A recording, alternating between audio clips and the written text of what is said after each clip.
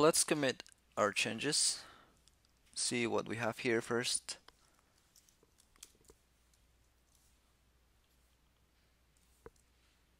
And change that title.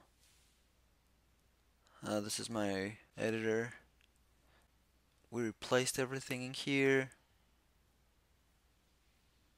and made a dependency on the remotes list. We also modified this part where we are importing only the components that we will use. We created this remote view component and the list one. So we're good to go. Let's actually create a branch here.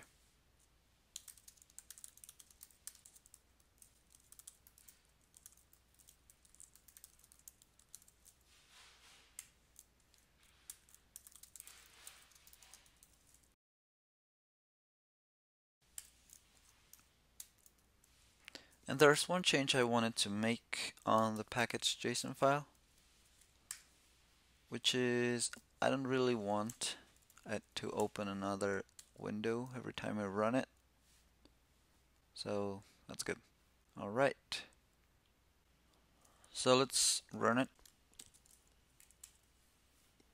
And what we want to do now is we want to, let me bring back this guy. Let's open up the DevTools. So we want to create a footer here with a button that we can click and add more remotes to our list. So to do that, we'll go to the app.view file.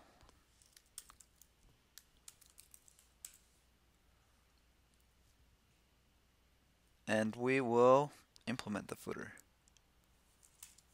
So, and this is going to be fixed true.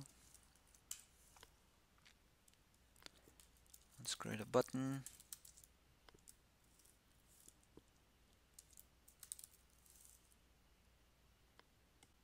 And we'll have the icon for the settings here.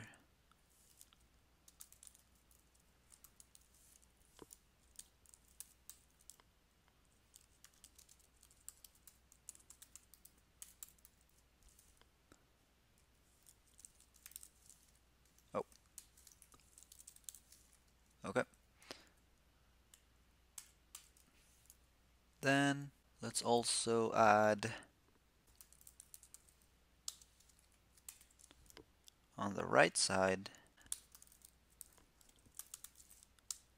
a floating action button. That's what they are called in material language. So floating action button.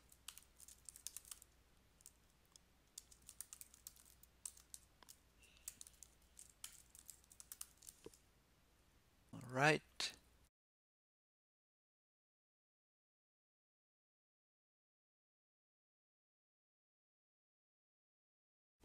Okay, let's see what that looks like. Awesome.